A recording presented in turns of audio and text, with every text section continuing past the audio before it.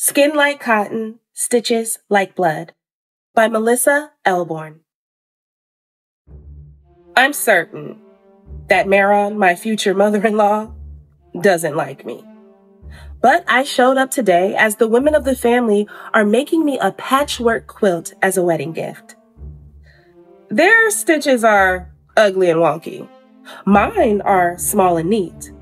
My hands know how to sew without looking. Pierce the fabric with the needle, push the needle through, pull the thread up. Pierce, push, pull.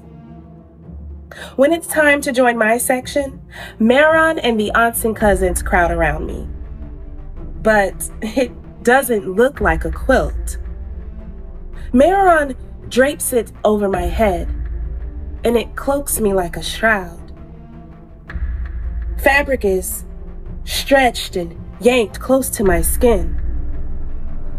A dozen needle points press in, pierce, push, pull. My blood soaks through the fabric and cloth until there's no difference between my skin and the cotton.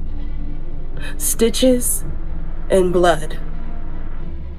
But finally, I am part of the fabric of their family.